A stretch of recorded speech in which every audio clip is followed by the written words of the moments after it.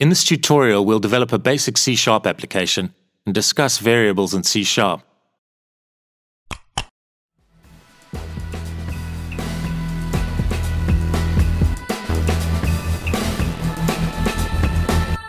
Welcome to Gavin Lon Digital.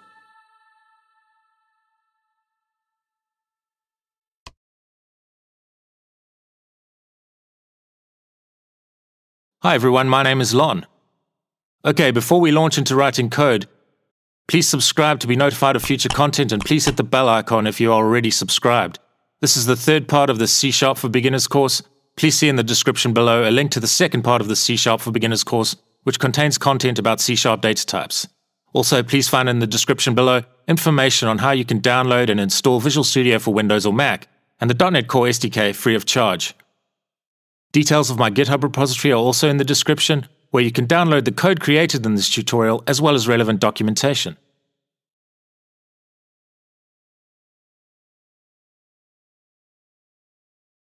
What are variables?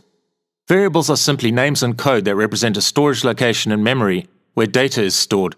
This data stored for a particular variable can be changed. Each variable in C# needs to have a specific type, which determines the size and layout of the variable's memory. For example, a variable can be defined as type int, which means that it will be used to store a 32-bit integer value. The int32 data type can store a range of values from between -2,147,483,648 and 2,147,483,647. The magnitude of this range is determined by the number of bits used to represent value in memory. The int32 data type constrains a variable defined with the int keyword to 32 bits of data for the representation of value in memory. Based on the data type, specific operations can be carried out on the variable. For example, the plus operator applied between two variables defined as the int data type has a completely different meaning to when the plus operator is applied between two variables defined as the string data type. So the type with which a variable is defined gives the operation a context. The expression involving the two integer variables will result in a mathematical operation, i.e. the addition of the two values stored for the two variables. A concatenation operation, which is simply the joining of more than one string from end to end, will result when the plus operator is applied between two string variables. The number of bits related to a particular data type exponentially affects the magnitude and range of values that can be stored in an integer. For example, the byte data type is an integer data type that can support 8 bits of data. It is an unsigned data type, which means it can only support positive values. A signed data type, like the int32 data type, can support both positive and negative values. Let's update our C# data type hierarchy representation that we created in the previous part of this course, C# data types, with signed and unsigned counterparts for our integer data types. This hierarchy is part of a PDF document associated with this tutorial. Details of where you can download this document is in the description below under the GitHub Documents section. So, if we wanted to use the byte data type to store the student ID, this limits us to a range of 0 to 255 whole numbers. So let's assign 255 as the student ID.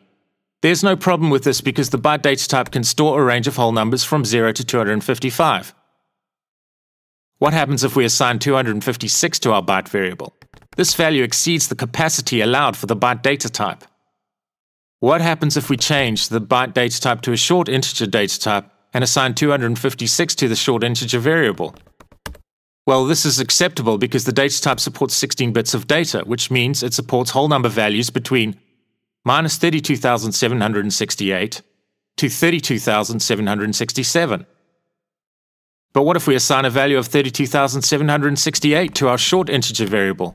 We get an error because this value exceeds the capacity supported by the short integer data type.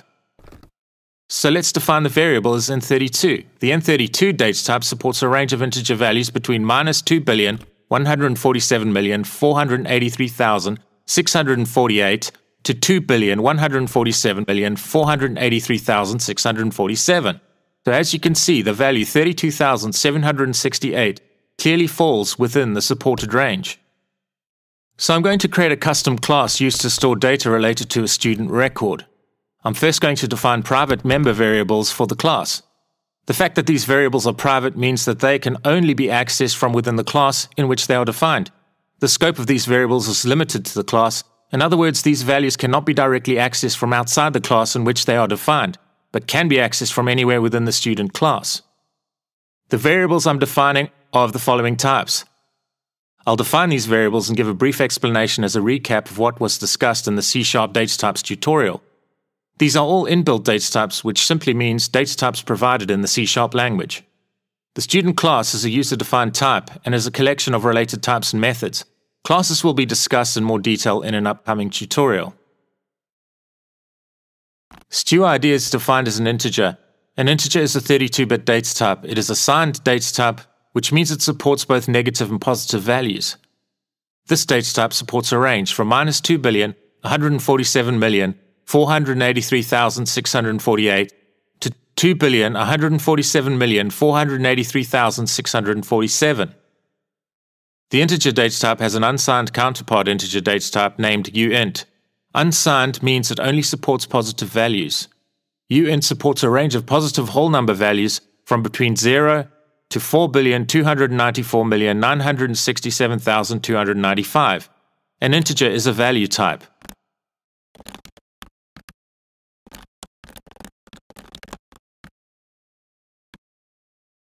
String. Internally, a string is stored as a read-only sequence of char objects. A string is immutable. A string is a reference type.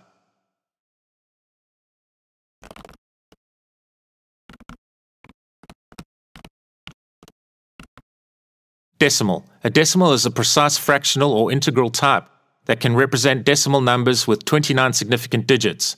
It differs from the float and the double data types because it supports less range but a much higher precision, which makes the data type preferable for financial and monetary calculations. The float and double are faster than the decimal. Note the float keyword is an alias for the single type in C#. The float, or single data type, supports 32 bits of data. The double data type supports double this amount of bits, i.e. 64 bits of data. The decimal supports 128 bits of data. The decimal data type is a value type. Char. The char is a 16-bit Unicode data type. It supports character encodings, i.e. values that represent characters. Unicode is a computer industry standard for the consistent representation of text for most of the world's writing systems. Unicode can be implemented by different character encodings. A char is a value type. We'll initialize our char-defined variable to a null character.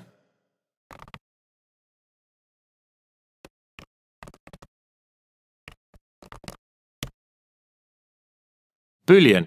A Boolean data type supports one of two values, true or false.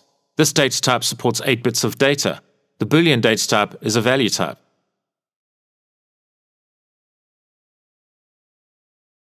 This table contains details of C# data types. A link to the PDF file that contains this table can be found in the description below under the Gavin Digital GitHub repositories documents section. C# is case-sensitive, so the following two variables are deemed as different variables in C#. In a language like Visual Basic, which is not case-sensitive, this would flag an error because as far as the VB compiler is concerned, this is one variable defined twice. You can't define a variable that begins with a numeric value or begins with any Unicode character that isn't alphabetical. The one exception to this is the underscore character. I like to use the underscore to define private member variables for classes. This is effective in distinguishing at a glance between, for example, local variables for methods and constructors and private member variables of the class in which they reside. You can include numeric values within your variable names as long as they do not appear at the beginning of the variable name. My advice for naming variables is keep them concise and descriptive.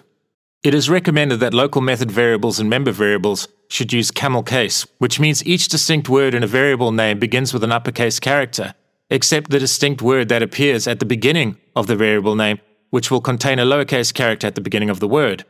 For property, method, class, and struct identifiers, for example, Pascal case is recommended.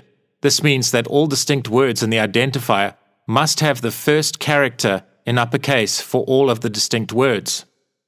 Hungarian notation should be avoided in defining variables. This simply means, for example, the first name variable using Hungarian notation could contain the prefix str, denoting the data type with which the variable is defined, the string data type. So camel case is recommended for defining local variables for methods and private member variables for classes. Constructors have the same name as the class, and they usually initialize the data members of the new object instantiated from the class at runtime. Let's create a method that is responsible for returning relevant data from the class as text. I'll also define a method for updating the loanAmount. This method will be used for demonstrating the fundamental difference between value types and reference types. Okay, let's develop the student application. This application will simply accept input from the user, which will be stored in an object created from the student class. I'll then initialize a new student object called student_copy to the student object that stores the student data. I'll then use the update loanAmount method to update just the student object with a new loanAmount. We'll then see if this action has affected the student_copy object. To save time, let's fast forward the creation of the code for this application. Details of where you can download this code is in the GitHub code section below in the description. Okay, you can see here the student object is initialized with the user's input, which is passed into the constructor of the student class when creating the object from the class using the new keyword. We are then creating a new object called student_copy and initializing this object with the object data stored in the student object. We are then outputting the relevant student data, including the loanAmount data, to the screen for both the student and the student_copy objects. We are then using the update loanAmount method to update the student object's loanAmount data. After this update, we are once again outputting the relevant student data, including the loanAmount, to the screen. Let's test this.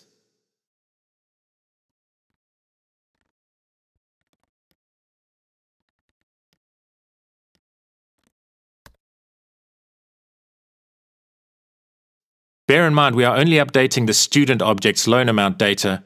We have only initialized the student_copy data to the data stored in the student object. After this initialization, we have not updated any data for the student_copy object. And you can see that updating the student object's loanAmount data has also resulted in the same change to the loanAmount data stored for the student_copy object. This is because a class is a reference type. Both variables student and student_copy point to the same data in memory. So if you update data for one of these objects, this update will reflect in the other object. Let's highlight the fundamental difference between value types and reference types with an example using the decimal value type. We have two variables, loanAmount and loanAmount_copy, defined as the decimal data type, which as discussed is a value type. The user will enter data that will be stored in the loanAmount variable. The loanAmount_copy variable will be initialized to the values stored in the loanAmount variable. We'll output these two values to the console screen side by side. We'll then add 600 to the loanAmount variable. We'll then once again output the values contained in these two variables to the console screen side by side. Let's demonstrate this.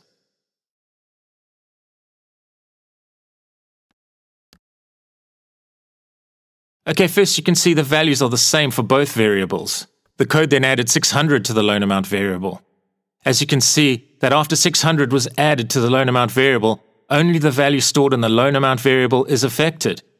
The loanAmount_copy variable has not been changed. This is because the decimal data type is a value type. Value types store their own copy of data assigned to them. Reference types store a pointer to the actual data that is stored in a different location in memory. Value types store their data in a memory location called the stack. Reference types store a pointer on the stack to data that is stored in a memory location known as the heap. Please view the second part of this course, C# Data Types, for a more in-depth explanation of how value types and reference types are managed in memory. We demonstrated how the context of operators are affected when applied to variables defined as different data types. We demonstrated how the number of bits supported for these value types affects the magnitude of the range of variables defined as these data types. We briefly discussed the difference between signed and unsigned integer-defined variables.